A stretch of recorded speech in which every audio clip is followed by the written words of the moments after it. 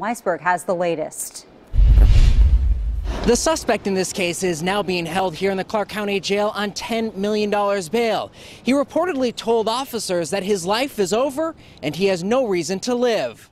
According to court documents, Officer Dustin Godshall had just stopped a vehicle at 11:30 Monday morning.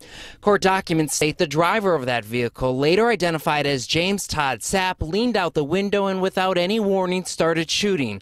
By 11:38, officers from across Southwest Washington raced to help Officer Godshall after a 911 caller reported shots fired. We got a code 33, officer down, has been shot. Prosecutors now say Officer hospital in critical condition, but today doctors upgraded him to stable condition. For his fellow officers, it is the news they have been praying for. He'll have a long recovery, but we'll all be there for him through all the stages. Today, we are uncovering investigated by the FBI. Newly obtained court records show Sapp is linked to a white supremacist group. Detectives say he has a large tattoo of a swastika and the words "White Pride."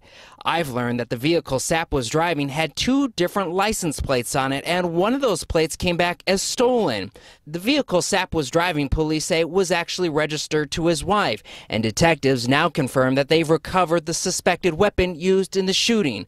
Officer Godshall was able to return fire, police say. The vehicle Sapp was driving ended up crashing, and he was taken to jail. As Sapp appeared in court, more than a dozen officers did too, to show Officer Godshall Come together and that we're here for Officer Godshall and his family. We have been able to confirm there was another person in that vehicle with the suspect in this case. However, detectives tell me he has not been charged, but they say they're investigating. Brent, thank you. And